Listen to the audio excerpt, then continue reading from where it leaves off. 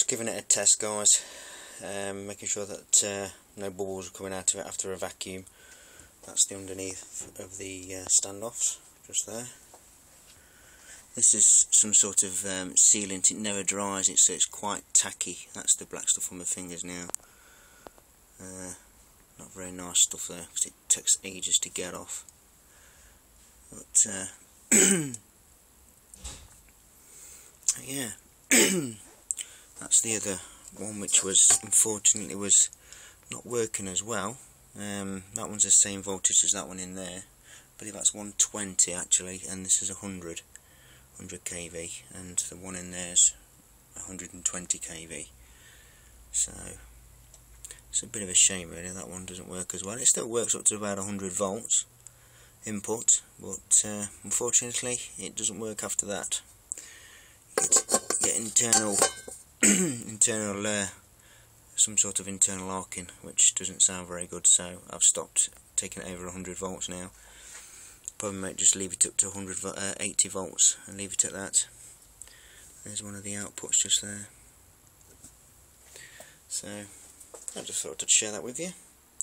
Do you want to see that arcs again? It's only ballasted at 400 watts. I'll show you 800 as well. And this one works quite well actually, after the vacuum. See, I've got the gunk on me again. It's bloody awful stuff. Mineral oil though takes it straight off, wipes it straight off your fingers.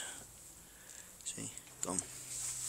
So it's quite loud again, so if you've got your speakers turned up, turn them down. Right, this is just 400 watts input ballast.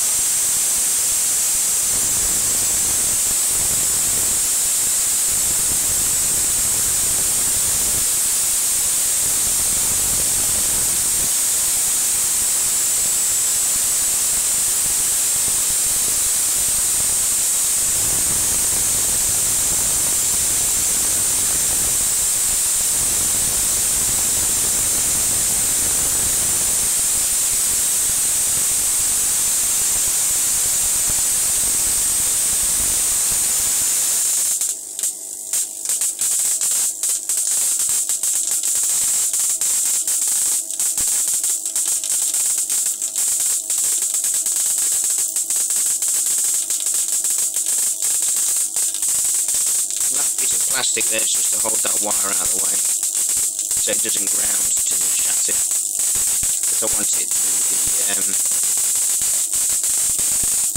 X-ray tube output, filament output.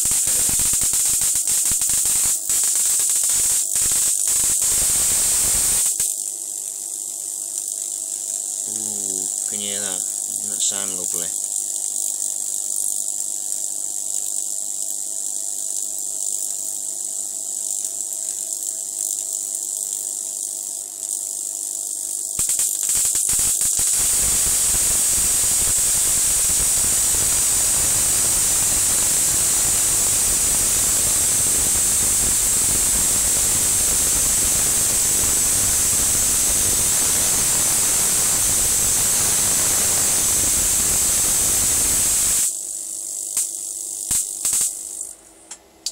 There you go, guys. Thought I'd share that with you. Look after yourselves. Thanks for watching my videos. Please give me a thumbs up and a comment if you can. If there's something you want to ask, or